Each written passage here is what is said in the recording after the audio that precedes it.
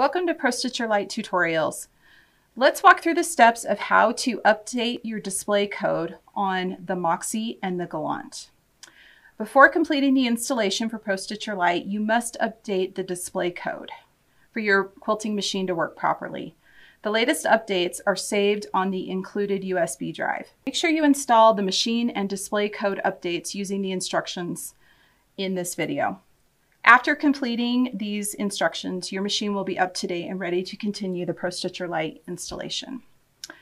Let's update your display code. On your handlebars, press the plus and minus buttons simultaneously to take you to the menu screen. Press the plus and minus buttons to toggle to the update option. Press the needle up-down button to open the update menu. Insert the provided USB drive into the USB port on the left side of the nose cover.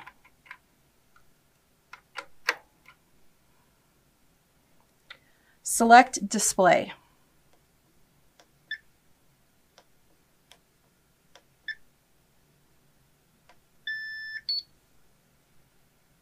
You will hear a series of beeps.